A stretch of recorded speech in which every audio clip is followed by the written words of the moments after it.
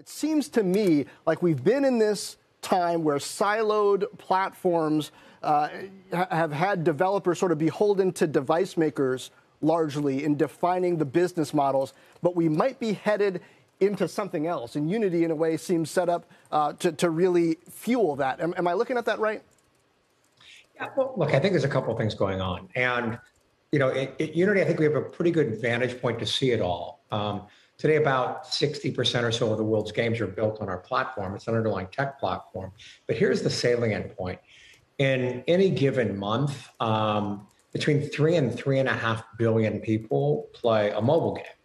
And, you know, it counts into the low hundreds of millions of people, a couple 100 million people that'll play a PC or a console game.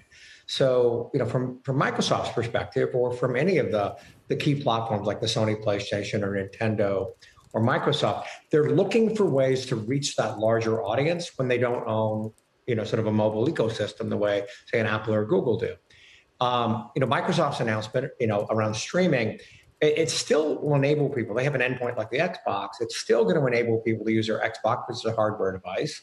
They're tapping into set-top boxes and with, you know, into the mobile ecosystem. We're trying to with the overall sort of Xbox membership. And here's what I think maybe the point that we should all think a little bit about. Netflix brought streaming at scale to television and film content.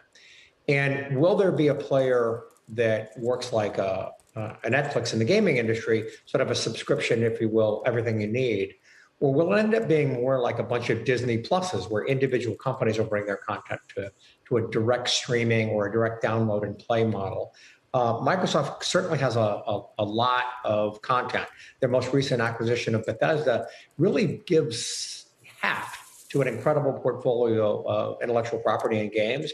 And so they're bringing it direct to the consumer just like you'd expect them to.